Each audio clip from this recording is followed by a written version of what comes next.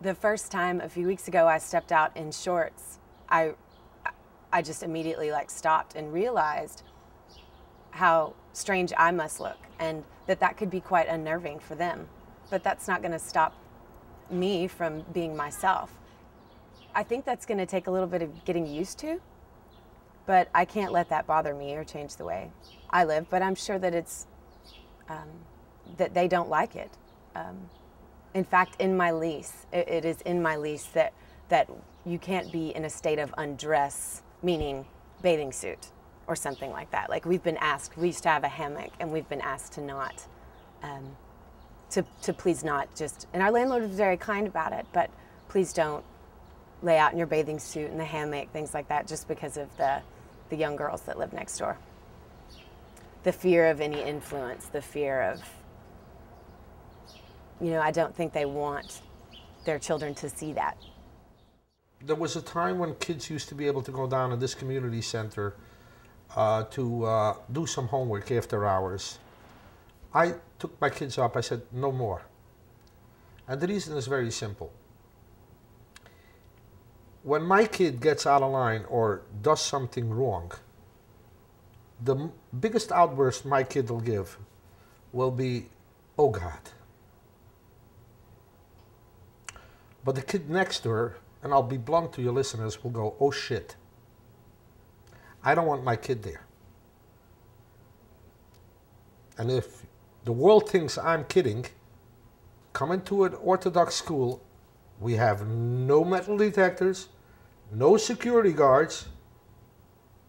You go to public school, you have to go through a metal detector, you have school safety guards. What happened here? So obviously the problem is not the education, the problem starts at home. And when you have a kid throwing foul language to kids who never heard this, the next thing you know, they repeat that.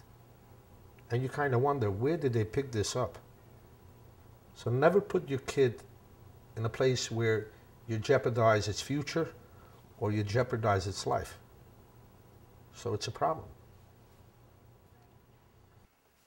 There's a certain control or lack of critical thinking. Critical thinking is not something that is taught in the religious schools. You're taught that this is what you have to believe, this is why you have to believe it, and there is not any alternative, and there's no other way to be happy, and there's no other way to be fulfilled. When they see people that appear to be happy and fulfilled, it's a contradiction to what they're being taught, because it's obvious that there are other ways to find happiness and fulfillment in life. And when they're forced to confront that, it is a threat to that idea that our way is the only way. In life, in every religion, you have to stand for something. If you're not, you fall for everything. Judaism, if you're born and raised as an Orthodox Jew, it's full of life.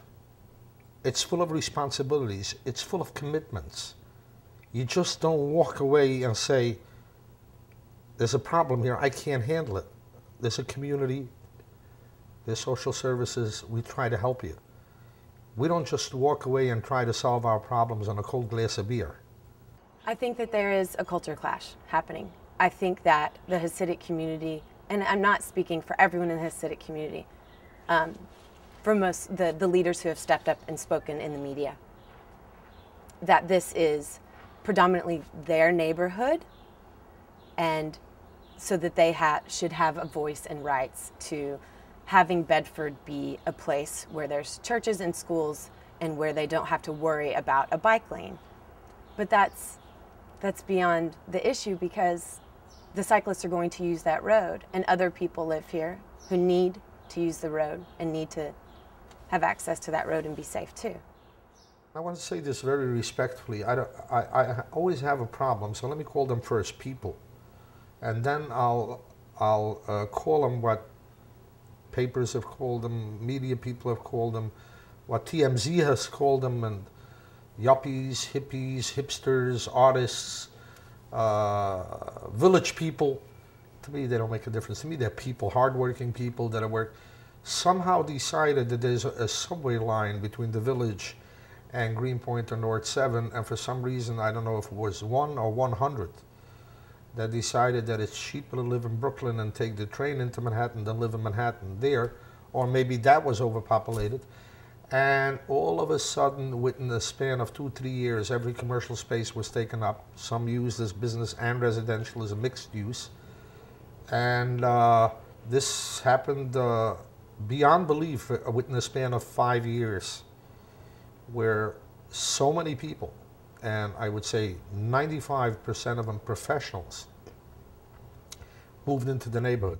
When I first heard about the idea for the action of repainting the bike lane, I thought, this is something that I need to document. This is something that needs to get out into the news. But I didn't think about the clash between hipsters and Hasidic Jews. I didn't think that that was really a central issue. I thought it's, you know, it's about bikes, it's about safety. It's about, you know, New York City streets and laws and things like that. When I saw the reaction that it was becoming this confrontation between hipsters and Hasidic community, I thought, oh, you know, how unfortunate. You know, I didn't want this to ever be the way it was perceived. Slowly, I've come to see the issue as actually really being something that there is a how do I say this? Okay, there is intrinsically there is kind of an opposition between, I think, the two communities, and this event has brought it out. Rather than being a misperception, it actually has brought to light like an actual conflict. And I mean, I guess I just hope that it can be resolved in a calm way.